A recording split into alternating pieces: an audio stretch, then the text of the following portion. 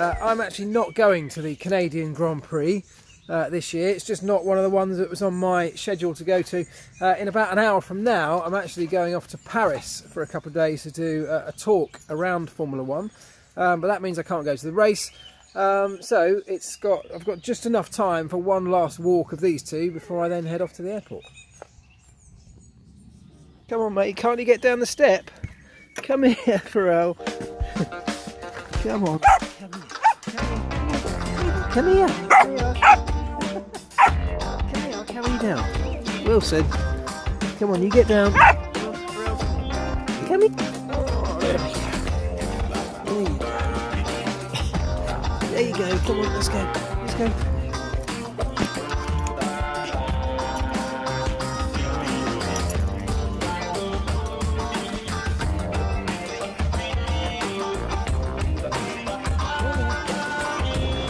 So what can we expect from an engineering point of view at the Canadian GP? Well, it's quite a tough one on a number of different levels. Obviously aerodynamics, which is key everywhere, absolutely key in Montreal.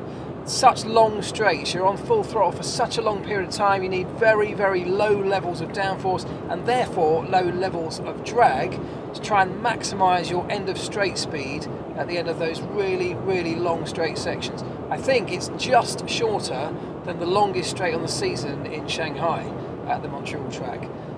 So once you reach max speed, Vmax as they call it, at the end of that really, really long straight with low drag and low downforce, what you then really need is massive downforce to be able to stabilise the thing under braking and turning. You need low speed grip levels, of which, you know, the big wings that you see at places like Monaco really helpful.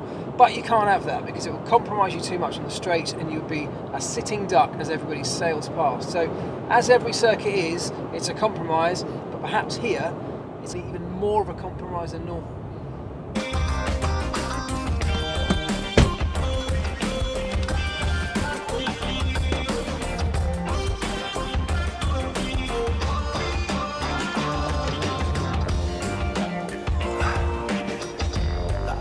Lovely. Thank you, man. Yeah, cheers. Thanks very much.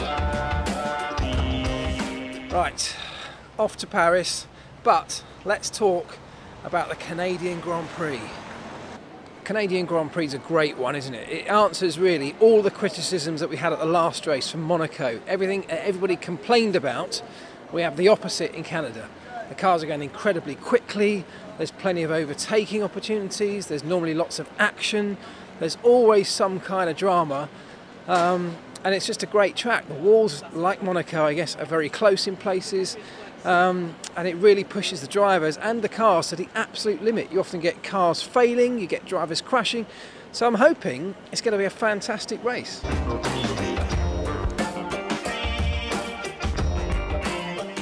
just been in the lounge here at Heathrow. Quite amazingly, I'm in here going to Paris. Alejandro Gag from Formula E is heading off to Zurich for the Formula E race this weekend, and half the F1 paddock were in there and have just left heading off to Montreal for the Grand Prix this weekend. It was like all my worlds collided in one room.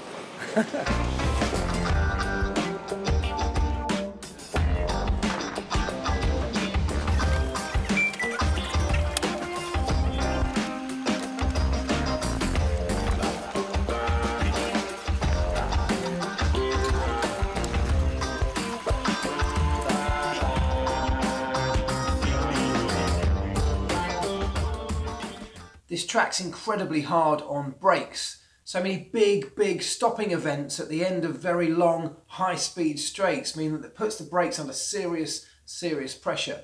The biggest effect of that is obviously heat build-up. So the brakes really have a tendency to overheat here. That has a number of impacts. When they start to overheat, they start to go through them quicker. You see this big clouds of black dust spewing out of the front wheels, particularly at the end of those straights. And we have seen a number of cars completely run out of brakes at this particular circuit. The other impact that it has, though, is that the heat generated, the huge amount of heat generated under braking, dissipates very quickly into the tyres, particularly the front tyres. And that's another area that teams have to really keep an eye on, because tyre temperature, as we know in Formula 1, is so critical. And you're trying to set up the dynamic balance of your car to manage tyre temperatures. At Canada, you have to really factor in the fact that there's going to be excessive heat coming from the brakes as well. So that's it, talk done. It went very well here in Paris. Now just heading back to the car and then back to the airport and then back to the UK.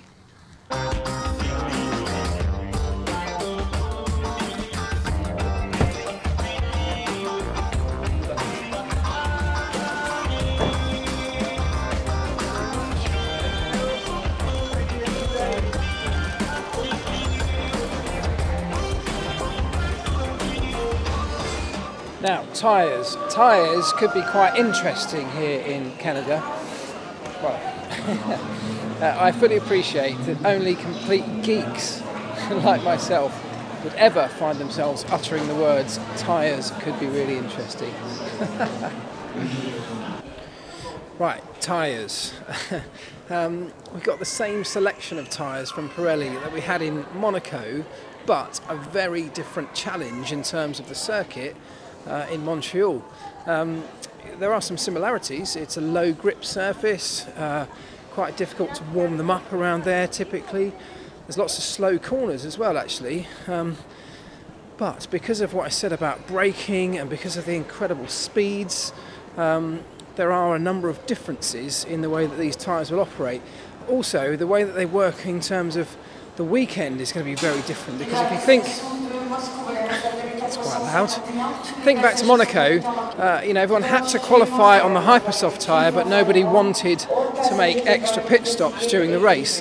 And so they were trying to... God, that's so loud. Hold on a minute.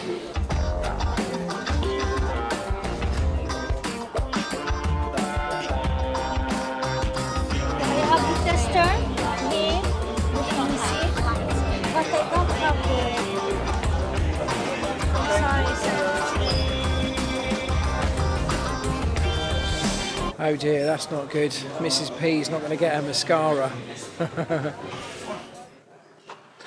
you think about Monaco, the race was pretty much determined by the fact that everyone had to qualify on the Hypersoft tyre because of its pace that it delivered, but in the race they didn't want to make at any cost more than one pit stop, and so we saw drivers going incredibly slowly, didn't we, holding up the race at the front, just to eke out the length of that stint to make sure that one stop would get them to the end of the race. In Canada we won't have that restriction because overtaking is something that definitely happens around this particular track. Lots of opportunity along those long straights, and so we'll still see the teams having to qualify on the Hypersoft to get their way up the grid as far as they can because of the performance that it delivers, but we'll see them having a wider variety of strategies in the race, and that should make it much more interesting. It's a circuit that's very much all about the longitudinal forces on the tyres, so all about braking events and traction events out of slow corners. Much lower demands in a lateral sense, so no faster corners which put lateral demand on the tyres.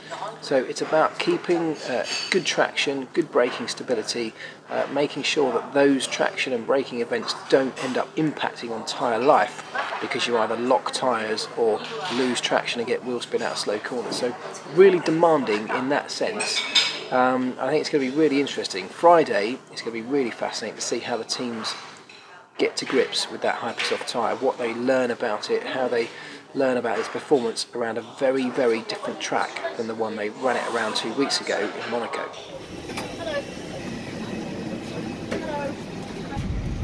Oh yes, Priestley's on pole. Right, back in the UK. Look at the sunshine, it's lovely, isn't it? What else does this Canadian Grand Prix throw up in terms of challenges? Well, it's really, really tough on the power units. Tough on the internal combustion engine because it's sitting at full throttle for such long periods of time, of course, down those long straights, and equally on the ERS system. You've only got to go back a few years to remember Nico Rosberg having a significant failure of his MG UK, and what that then does to the car under braking when the MG UK stops being able to assist in the braking events. The very small rear brakes that are currently on a modern Formula 1 car then have to take over, and as we saw that what happened to Nico Rosberg, that is almost impossible to maintain over a number of laps. So very, very difficult on those components of the car. This is a circuit that really rewards the strongest power units. It's also a circuit that punishes the weaker ones. Right, that is about it. I think it's all teed up for a great one, so wherever you're watching, whether you're going, whatever you're doing around the Grand Prix, enjoy it, have fun. Don't forget to like, share and subscribe to the channel, and I'll see you tomorrow.